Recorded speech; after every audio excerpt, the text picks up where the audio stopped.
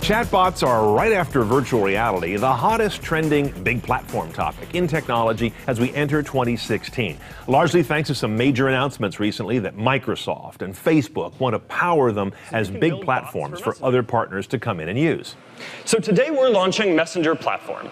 In essence, a chatbot is any machine or server, probably in the cloud, that you have a conversation with in natural language. It figures out what you mean using artificial intelligence, and it can deliver answers that are consistent, useful, and tailored to you. And the more you use it, the more personalized it'll get. Google just announced Assistant, a chatbot technology which they emphasize will be very good at tracking your follow-on questions to get a more tailored result as you keep talking to it. We want to bring the kids this time. And then if that's the case, Google should refine the answer and suggest family-friendly options. And maybe even ask me, would you like 4 tickets to any of these? It will also be present in their coming competitor to Amazon Echo. This is a far cry from the dumb wooden interactions we have today with IVR systems or the pretty simple speech recognition that you have on your phone.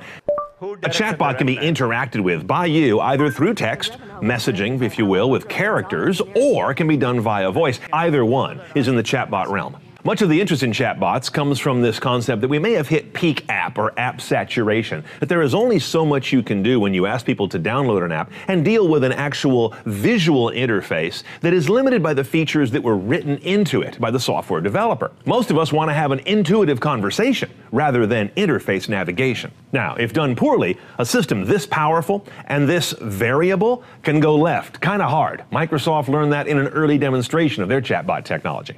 If done right, however, brands, retailers, information sources will find that they can have thousands, even millions of conversations at once with all manner of consumers and present a consistent portrayal of themselves without all the vagaries that we now have in sort of the tired triad of join us in the social conversation, download our app to go with your 900 others, or call or see one of our reps who are very likely unevenly trained.